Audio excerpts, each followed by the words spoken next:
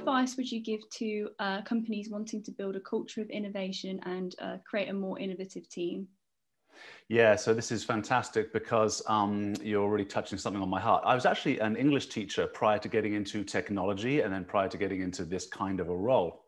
And what I've noticed is that in school, children start communicating amongst themselves at the desk, right? And teachers traditionally would be like, don't do that, right? Be quiet. But in actual fact, that's the learning, right? It changes neuroplasticity, right? To have engagement.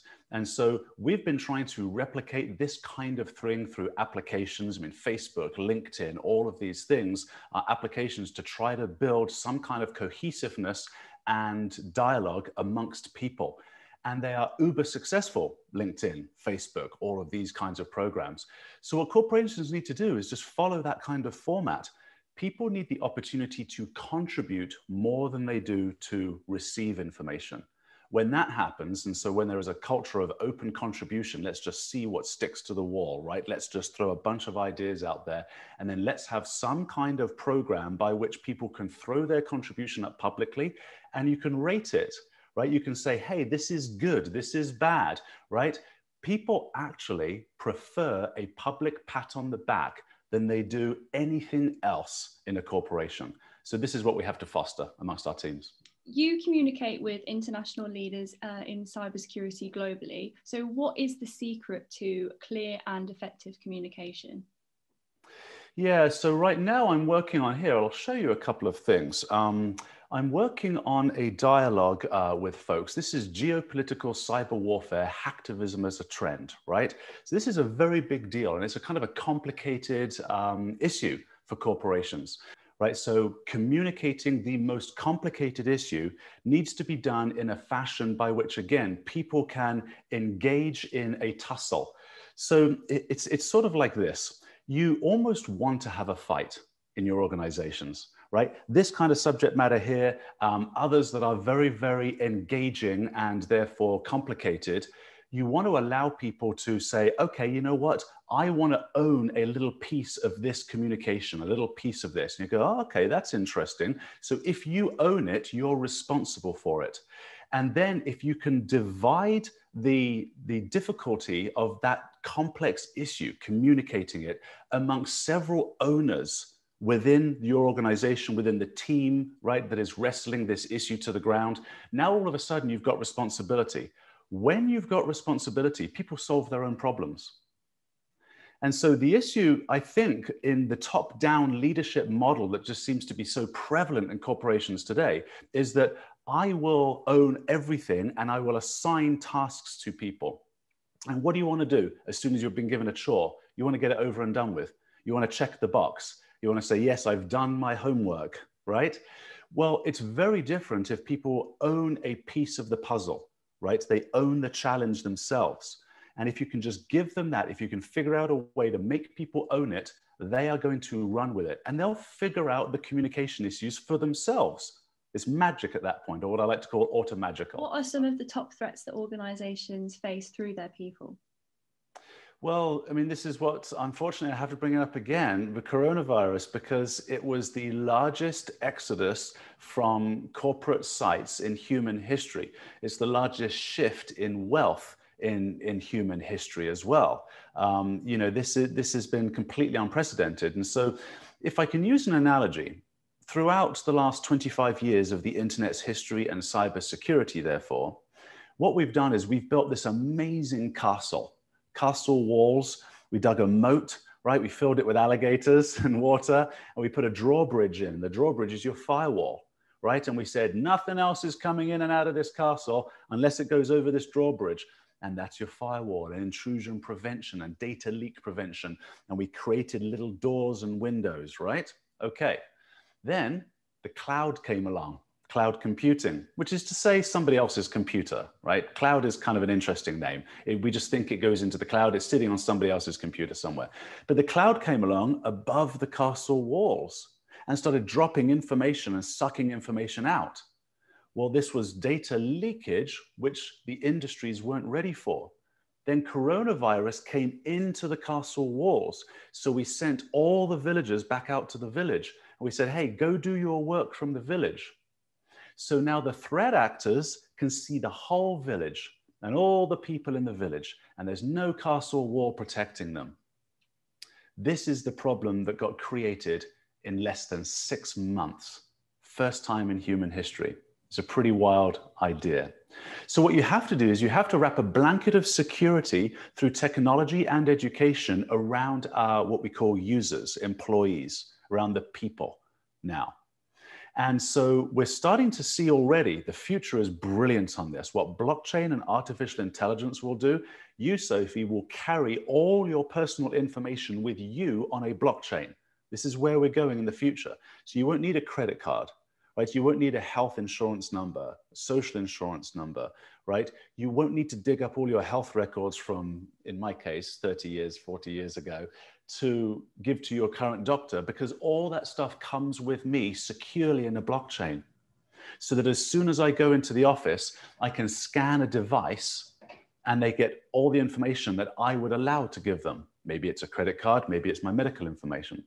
So that's the future. Today, what we can do, though, is we can make sure that every employee is identified within our system, and the applications, the access that they get, what's called remote access control, is unique to each and every person.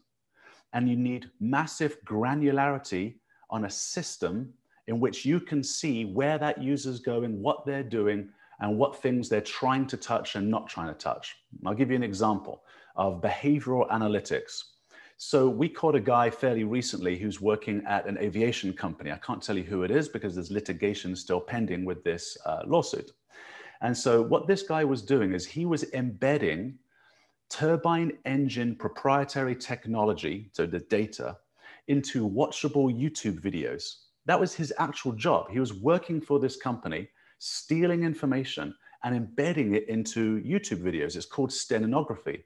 Now, these YouTube videos were how-to videos on other products that this company manufactures, gas turbines in this case, big gas turbines.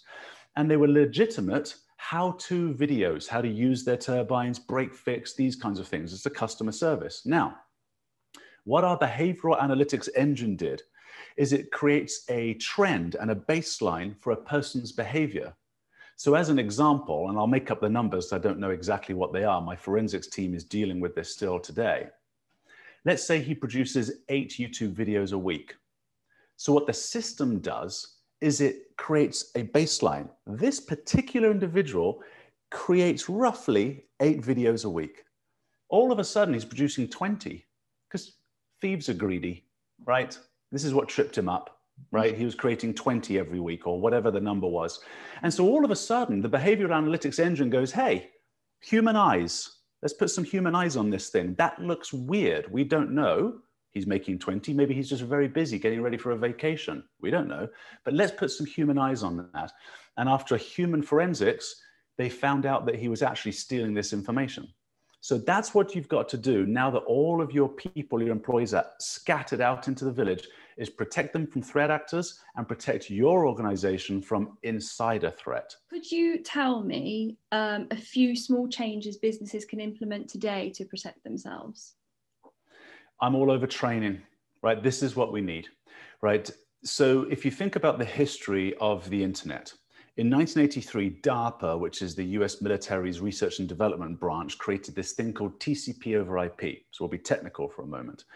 And then CERN in Switzerland created the World Wide Web from that in, I think, about 1990, somewhere around there, 92, something like that.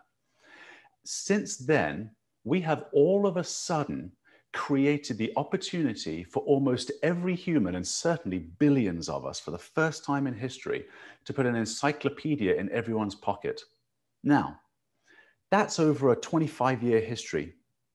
Look what the Great Renaissance did for humanity. In 1440, Johann Gutenberg invented this thing called the printing press, right? Just pieces of wood with letters. And for the first time in human history, the mass distribution of knowledge was possible. 200 years later, you had the Great Renaissance. You get Spinoza, right? You get Shakespeare, you get Newton, you get Galileo. right? You get all of these incredible minds because the democratization of knowledge was available to humanity. Now, this was a pocket, of course, in Europe mostly, and it created the Western world and gave birth to everything we have today. The thing that I'm talking to you through, electricity, right, and ones and zeros, the internet, is all because of that great Renaissance. The internet is the second, what I call the second great Renaissance. And we haven't even seen what will happen yet. There are math magicians in countries like India and Africa that we would have never heard of because they weren't in part of that first Renaissance, right? Those printed books didn't get that far. But the internet is with everyone today. And so what you're going to see is you're going to see a massive, massive adoption of technologies that people are just, for the general public, not fast enough to understand. So I've got an 80-year-old mother, right? And she calls me all the time. What am I going to do from the United States, Mum? I'm so sorry. You can't even get on Zoom. I can't see your screen.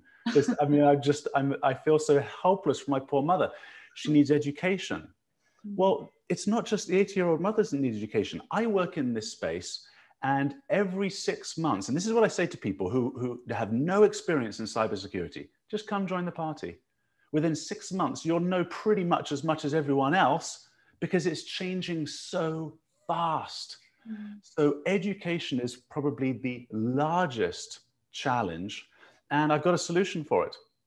You see, the way we teach adults in a workplace environment is absolutely incorrect.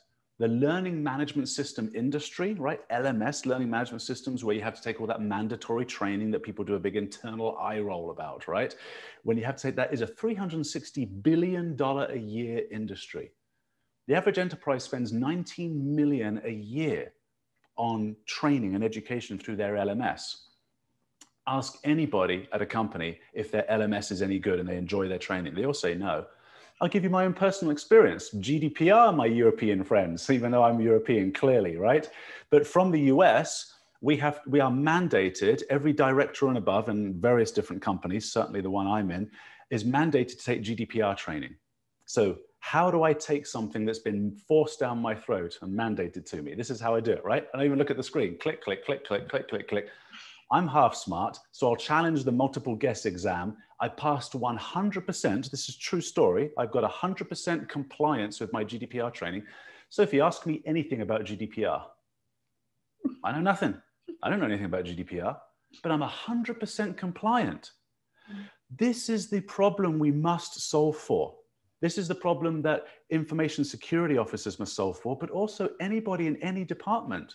Because if we're trying to educate our employees so that they can become more robust, they can be stronger and fortified, and yet they take training like I do, which people do, let's just be honest, right? Let's have a moment of honesty. Our bosses aren't watching, right? This is compliance. This is not, you're not changing me. You're not making me stronger. Right? You're not giving the company advantage of knowing GDPR. We are no better off. And yet we've spent money doing this. We've engaged employee time. So what's the solution? It's a long-winded answer. I hope this one makes the reel, because the solution is great. It's called chunking. We've actually known this since 1956. In the most cited paper in psychological literature since the 1950s, Dr. Miller, a Harvard and Princeton professor and graduate, created something that's called Miller's Law. Everybody knows it. The average human being can remember 5 to 9 things for 20 minutes and then forgets them. Right? That's Miller's Law. The average human being remembers, it's called 7 plus and minus 2, right, for 20 minutes and then forgets them. Now, remember back to your high school and university days? You crammed for an exam the night before, you blew through it, you got your 80%, 90%. Do you remember anything from that? No, of course you don't. Right, because your neuroplasticity hadn't changed. So what you actually need, and what Dr. Miller stumbled upon, but it takes decades for this information to get into the real world. We're still making the same mistake. We're not doing what he suggested. We have to chunk training on a daily basis. So essential training like cybersecurity training, you have to give people a flash of it every single day, right? A bite. right? A BYTE, a bite of training, right? In cybersecurity every single day, because repetition changes neuroplasticity, and then you get behavioral change, right? You cannot get behavioral change lest you have a biological neuroplastic change. And I've created programs and lectures and mini vignettes, they're called, small videos, so that people can be touched every single day with a little piece of training.